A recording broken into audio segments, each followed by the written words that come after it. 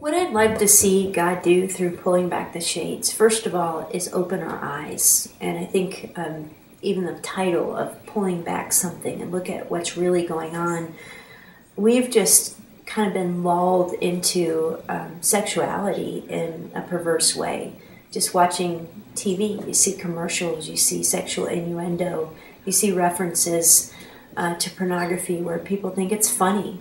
And we've really lost our sense of outrage and danger when it comes to what's happening with sexuality. And so we hope that pulling back the shades, first of all, will be a wake-up call, so that you begin to see what's happening in our culture, not just as guilty little pleasure type thing, but really as the movement of the enemy.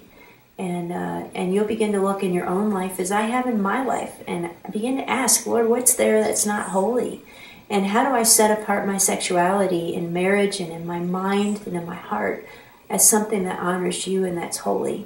And then another thing that we hope that you do is that you realize that God created sexuality. That is not something bad that God redeems, but it's actually something He created to be good and to be a beautiful picture of His love for His people.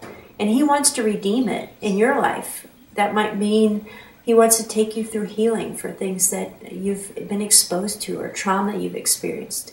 It might mean that He wants to show you the redemptive power of forgiveness. If there's nothing you've done in your past that's beyond the power of the cross and the power of His forgiveness, and He might want to call you, like He's called me, like He's called Dana Gresh, to be on the front lines of this battle, to be engaging with women and talking and praying with them about these sort of topics, to take a stand, an unpopular stand in our world, but a stand that pleases the Lord.